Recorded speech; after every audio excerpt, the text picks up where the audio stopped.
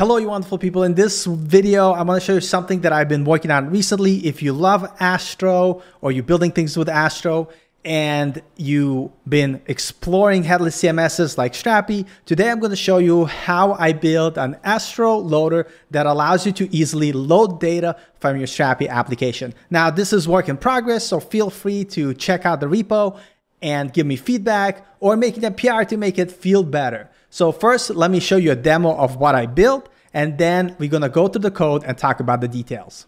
And to demo this project, I'm actually going to show you how you could easily set it up on your own so you could try it yourself.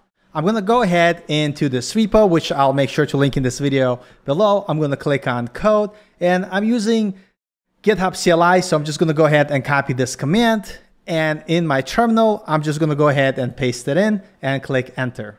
This is going to go ahead and download all the dependencies.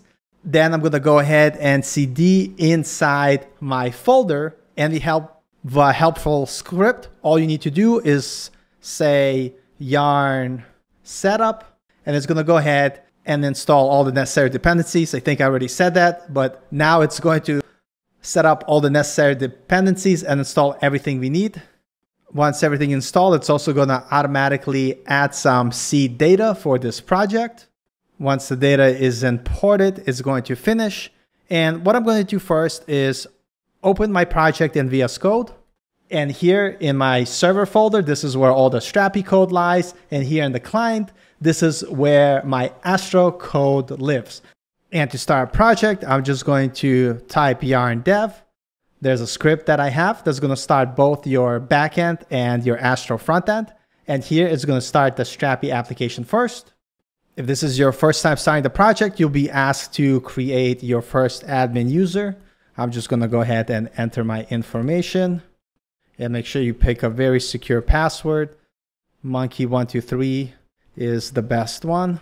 And bam, now we are in Strapi. And if you take a look under Content Manager, under articles, here I have my articles, which is built with a couple of these different blocks. So I'm going to show you how I created a custom loader in Astro that allows us to load this data. And then I'm going to show you how I'm rendering this data to the page.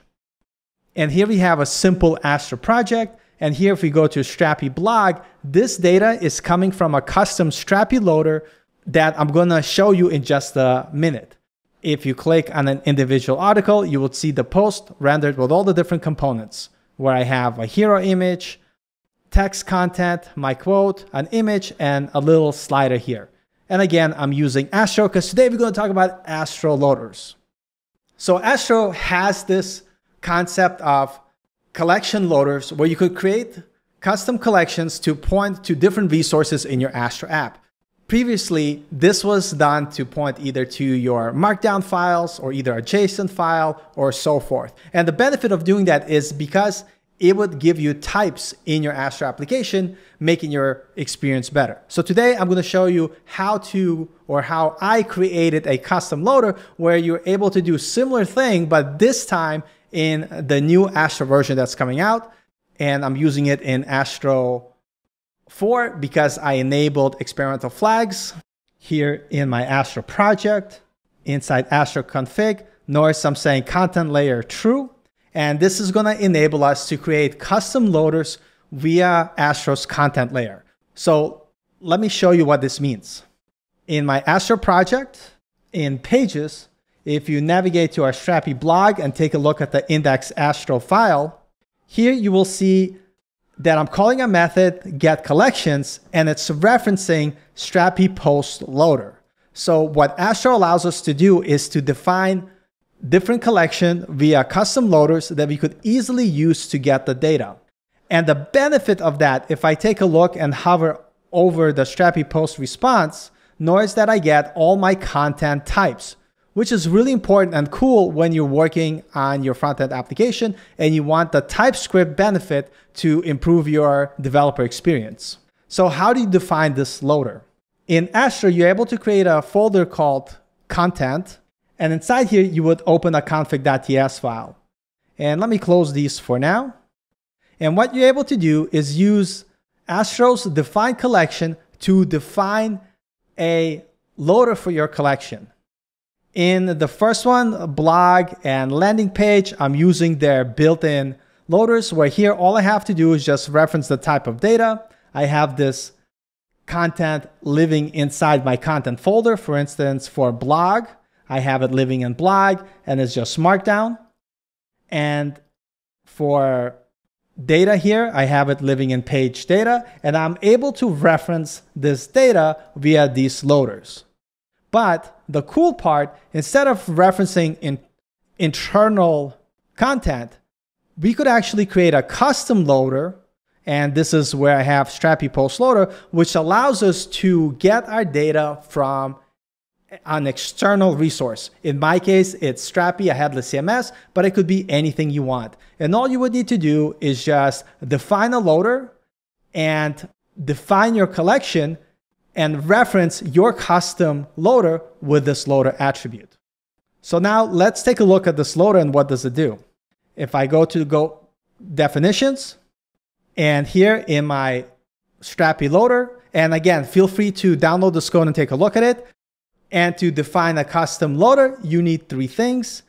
You need to create a function and call it what you want. And inside here, you need to provide your name, Strapi Post, a load function, which will be a function that's going to call your API to get the data, and a schema that you want that content to match, so you get TypeScript support.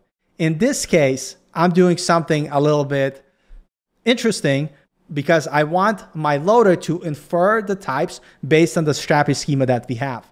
And to accomplish that, I have this schema function that will go ahead and call an endpoint that I created in Strapi via a plugin that's going to give me all my Strapi schemas. So for instance, I pass the name of the content type, and based on that content type, I am going to return a schema. Then I have a function called generate.schema, which will take my Strapi schema. It's going to run it through this function that's going to go ahead and match and generate Zod schema based on my Strapi schema that I provided. This will be used to validate my data that I receive from my Strapi endpoint. And again, you could either manually define your schema here, or you could take this dynamic approach where, based on the response that you get from a schema that you have, you could dynamically have it generate these types. And inside my load function, I am going ahead and making a fetch call. This is basically a function that calls fetch. I'm getting my data from Strapi. I am looping through that data, and I'm returning that data to my loader. And again, feel free to take a look at the code associated with the file, but I want to give you a big overview of how this works. And now I'm able to use that custom loader where I'm able to define a collection and use my Strapi loader, where here I could ask to get whatever content I want from Strapi. And in this case, what I'm doing is fetching all my articles. And because of that, in my Strapi blog route and the index page, I'm able to call get collection, pass the definition of my loader, and it's going to go ahead and get my Strapi posts. Then I'm able to iterate through my post to see the data. Now, the last interesting thing I want to show you, if you take a look inside my Strapi application, you're going to see that my content is made up of blocks. For instance, I have a rich text block that is the rich text for my post. I have a quote if you want to add a quote. I have media if you want to add an image. Again, I'm repeating that rich text, and slider. And what this allows you to do is to have flexible content for your post. It doesn't have to be just one markdown file. And the content editor could use any one of these blocks when defining the data. So let me show you how we render this in Strapi. But before I do, if you take a look in our article, you could see that I have 4 blocks that I'm using. I'm using media, quote, rich text, and slider. These are Strapi components that define the data from Strapi's standpoint. So in my Astro application, if we navigate to components, blocks, you're going to see that I have those same Strapi components built with Astro components. So I have a slider, which is my slider. And again, you could look at the repo to see the details of the code. I have my rich text, which is responsible for rendering my markdown. I have my quote, which handles my quote. And I have media, which handles the images. And what I did, I made a block renderer Astro component which takes all the available Astro components that I have available, and we're going to map through all the components, and based on the matching component, if it's rich text, if it's a quote, if it's media or slider, it will go ahead and render that component to screen. And what's awesome, because of this modularity, we're able to easily add more components here and add an equivalent component into our blocks as an Astro component, and then pass it down to this block renderer and render our output to our application. And what's cool, if we take a look at this page, if I go to the first blog, bug is becoming a meme, and we take a look at the layout, a non-developer could easily update it. So here I am in my library. I'm going to go to articles, and we're going, a bug is becoming a meme. And maybe I don't want to show the slider. I could remove it. And maybe I want the quote to go after the media. So I'm going to move it down. And now I'm going to publish my changes. And with Strapi, you could have a webhook that would fire when you save the changes, which would rebuild your Astro application. But in development, I'm just going to restart my dev environment. And once I restart, you could see my updated content, which is pretty cool.